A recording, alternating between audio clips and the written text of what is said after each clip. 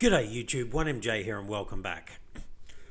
Alright, late Friday evening here in Australia and the markets are down ever so slightly again. Still hanging above that $2.1 trillion mark though, but down on average 1.1% across the board. And as we can see, I mean, it's, still a bloodbath really, but there are some things that are, still doing alright. There's always outliers and we'll see some news about some of these as well. But look, volume down, Bitcoin dominance just under 41% and gas prices still fairly high, and that's for a very basic transaction. Go and do a more complicated smart contract transaction, it's costing you a lot more than that. What we've been seeing for a while now though is that Bitcoin has actually done its best work over weekends of late. So has this still kind of played out similar to some of the other trends? Obviously we had a very big dip, correction, dump, whatever you want to call it, but Bitcoin for at least probably a month or two now, maybe even longer, maybe like 6 weeks, has been doing its best work over weekends, which is very unusual. Normally it pumps during the week and then dumps over a weekend, like on a sort of Friday night somewhere there, and then bounces back Monday morning. But Bitcoin's been doing the opposite to that. Is that going to play out again? That's going to be the question. We'll have a look at the charts very shortly, but let's have a look how the market's doing overall. We can see that there were some performers. So what's performed the best in the last 24 hours in the top 100, considering the market's down overall? Well, there we go. Luna on an absolute tear. Tezos out of nowhere. ICX, Mina Protocol, probably because it had that collaboration with Polygon Network. Cosmos, Atom doing nice. Kasama, Avex, Harmony One, Cello, Quant. So we got some nice, look, Dot, Audius, Zill. So we got some nice moves there. But that is to be kind of expected considering the market has had a big correction. That's because a lot of money's jumping in and going, that's some good prices, that's where I want to get in. Doesn't mean we've found the bottom though. That just means there's people with money that are jumping in at the moment. Considering the market's down though, what's performed the worst in the top 100? What really hasn't fared well? There we go. Phantom, Near Protocol, Safe Moon. I mean, that just stays there. There we go. Solana is starting to have a bit of a pullback. Just how low can this go? That is going to be the question from here because it pumped so hard. And again, we'll have a story coming up that might kind of say something. I'm not trying to FUD on Sol. Like I said, I want to get a position in it. I just can't do it at the moment. But just because the price of something goes up doesn't necessarily mean that the actual product itself is, as crash hot as what it might seem. And again, I'm not trying to FUD Solana at all. 13% down, 13, 11, 10. So look, some gains that, some losses, sorry, that, would hurt a little bit, but, again, depending on sort of when you bought in. I mean, anyone who bought in Solana over a month ago, I don't think they're too worried about this. If you bought in the last sort of 24 hours, day or so, yep, probably could hurt. But this could turn around and fire right back up. Or this could be the start of a very hefty correction considering it pumped so hard. We'll have to wait and see. Let's jump over to the Bitcoin chart. Now we can see we had that big sell-off. And now Bitcoin's just hovering around that kind of $46,000 mark. Again, testing old kind of resistance and support. Now, over this weekend, if we don't pump, I could see it coming down to 42,000. Not saying it's going to. I'm never offering you financial advice. I'm just saying I could see that. Now, whether it's a full candle body close or a wick and maybe even a bit more of a sort of a flash crash, we actually come down to 42,000. Actually test it because we haven't ever really tested it except for kind of the day after here, but it was a wick, so it wouldn't be a bad thing if we came down, actually tested it and then went back up. But maybe we have again a wick that really dips down low to shake everyone out. 37,000, maybe even sort of 35,000. Definitely possible, not what I'm expecting, but hey, I wasn't expecting this to do this either, so we'll have to wait and see. But again, my gut feeling says we're not this bull market isn't over. Just every trick in the book is going to be played on you to get you to sell because everyone can see what's coming. And again, we've got some stories about that. So again, I think, definitely could come down, not saying it will. And again, maybe a flash crash, a big wick to really come down. And again, short everyone who's probably trying to go long again because a lot of people are probably thinking, oh, this is the dip. And they're all going to try and go long again. And that's why they'll most likely be another dip if they're, if it's going to happen. That wouldn't be surprise me, but I think eventually we go up. I'm just not sure when it's going to happen. And again, someone who's telling you they know exactly what's going to happen, take it with a grain of salt. That is still a guess. No one actually knows what's going to happen unless they're such a big player that they literally have enough and can control the market. Then yeah, whoever that person is, I somehow doubt that they're telling everybody about that, but maybe you've got the inside scoop. If you do have an inside scoop, let me know down below. I'd love to know who it is that you're talking to, except for all these crap ads about, WhatsApp and Telegram groups. I'm not interested in that, and I will be deleting those comments when I get the time to find them. So yeah, I think every chance that Bitcoin maybe goes down over the weekend, or, again, traditionally over the weekends is when we've been getting these big pumps. It goes down during the week, pumps on a weekend. Down during the week, pumps on a weekend. That's what it's been doing. We'll have to wait and see. Now, some very, very interesting stories. NASDAQ to provide price feeds for tokenized stock trades on DeFi chain. All this talk about regulation and that, it is sort of happening, but what this says to me is that companies can see what's coming and they are willing to take a bet. And it's like that old saying, they would rather ask for forgiveness than ask for permission. They can see that this is the future. This is where everything's going. Stocks are going to be on chain. They're going to be tokenized. And so they are starting to make moves now, even with all this regulatory FUD, particularly around stocks coming onto the blockchain. There's been a lot of talk about that. Synthetics network, mirror protocol, you name it, all the FUD surrounding them.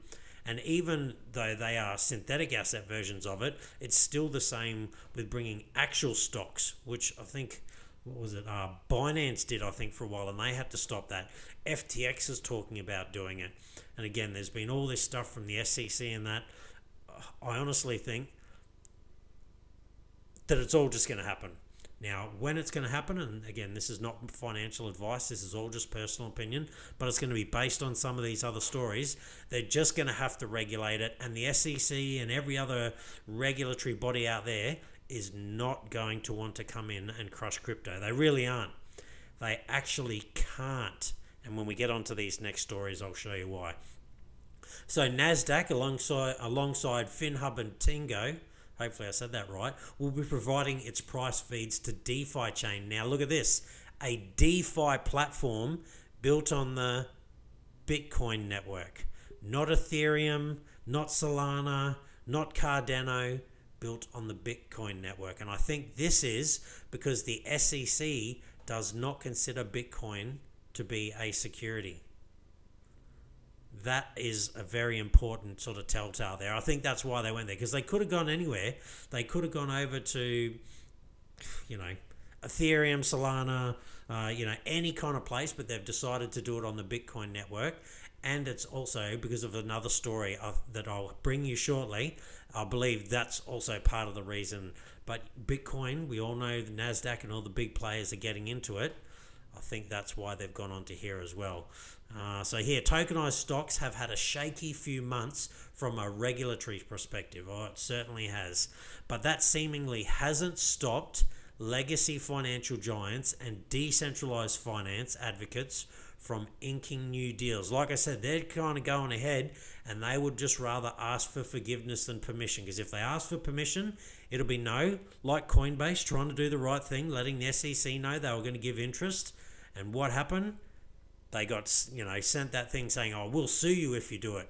They probably should have just gone ahead and did it and, again, gone for forgiveness later. But again, time will tell. But when I go through some of these other stories, I think your opinion might start to lean the same way as mine. So, India, very, very aggressive and anti-cryptocurrency 8-10 months ago. They were going to ban it and it was going to the Supreme Court and all this kind of stuff. Now look how the tables have turned. India's cryptocurrency legislation will be distinct and unique, says lawmaker.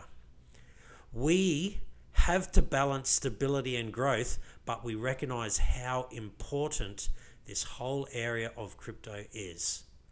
Not is going to be, look at the words, how important It is. We go over here. Ukraine adopts law on virtual assets to regulate crypto markets.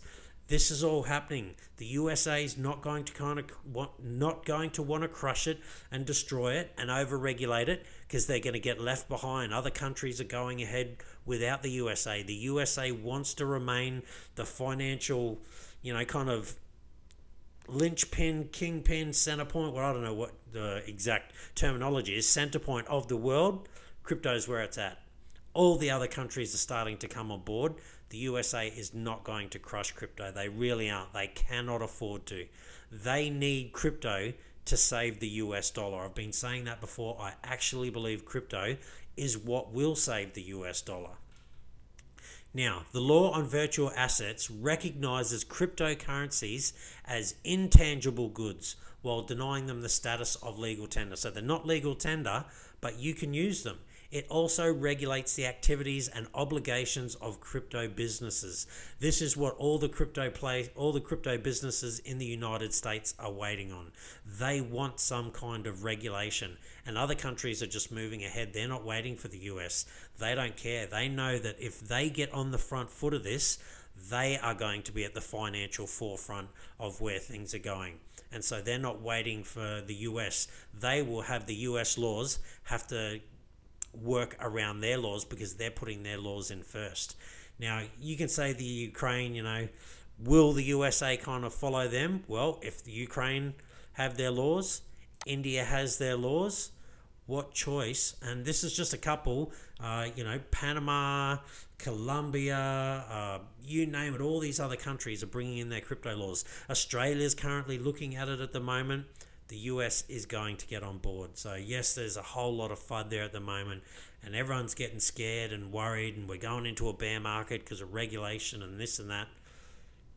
Look at what's happening. It's just not spelling it out for you, but all the details are there. This is where we're going. I hope you can see it. I like to think I'm spelling it out for you, but if you're not going to believe me, just look at these stories. Balancer Protocol reveals partnership with Wall Street Bets. I spoke about this the other day. DeFi project, Wall Street Bets DApp. So again, Wall Street Bets, who do stocks in that predominantly, are looking to bring them to the blockchain. This is where the space is going. Again, America is not going to want to kill this. They want to slow it down. They want to get on top of it and try and own it. They unfortunately can't. They really won't be able to. More so the SEC. It's not so much the US, but the SEC. They're going to get left behind if they don't really make a move. SEC, here we go, sets November deadline for final decision on VanEck Bitcoin ETF. Going back to here, Bitcoin Network is where the NASDAQ and that are going to put this stocks and DeFi on. Is that possibly because we might now be getting a Bitcoin ETF? Now, there's no guarantees this one will be granted. There's definitely people out there who think the first one to be granted will be Grayscale's Bitcoin Trust will be turned into an ETF because they have the biggest one. But VanEck were the first one to put one through.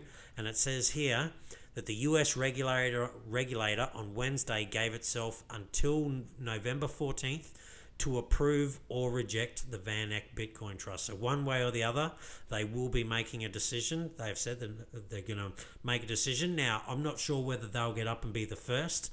Again, there are definitely some people out there who think the Grayscale will be the first one that will be approved. And again, we know that there's, I think, 2 in Canada at the moment. There's a couple in other places around the world. Again, the US, they are going to have a Bitcoin Trust.